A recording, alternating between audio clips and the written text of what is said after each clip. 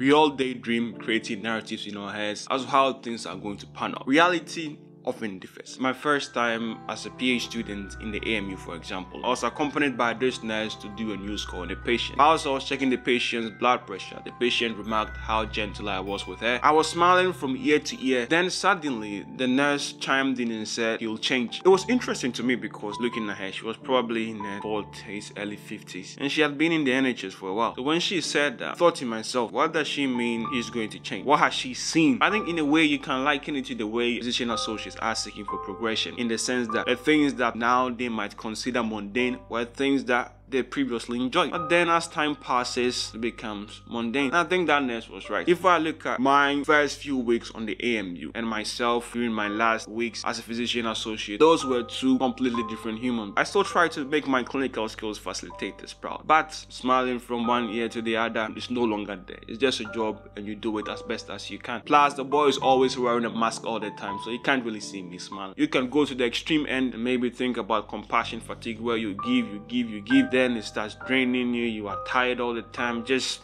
nothing more to give. Another instance of innocence missing experience is when you first hear about the role of a physician associate. Go to the NHS website and you are told they are part of the MDT, generalist medical practitioner, supervised by a doctor. All this spill, you are going to go and you contribute in a meaningful way. But slowly, you realize you just walked onto a battlefield. You didn't even know there was a fight going on. When you go onto the NHS website, they don't tell you there is a bit of a tension. It's not the fault of any physician associate how doctors are treated. Constant bashing on the news, their salaries, pensions. Some doctors, after they graduate medical school, they are unable to get places for foundation training and there is this long reserve list. It's not the fault of any physician associate. You notice this tension and you ask yourself, if person had known that the medical landscape is not as shiny as it seems, would people still embark on a journey knowing you are going there thinking you are going to contribute, sole purpose in your head? But then you go in and you realize some people will treat you not based on your skill set, not based on what you are doing as a clinician, but based on a preconceived notion they have of your role in general, a dismissal a priori. I say this because there are instances where I've seen a patient ask with my supervisor if I agree that referral might be necessary. 6 times out of 10, referral is accepted and there is no problem. Other times, the sassy reply you get, it just makes you think like, bro, one could make the argument referrals can sometimes be rejected and there is no need to take it personal.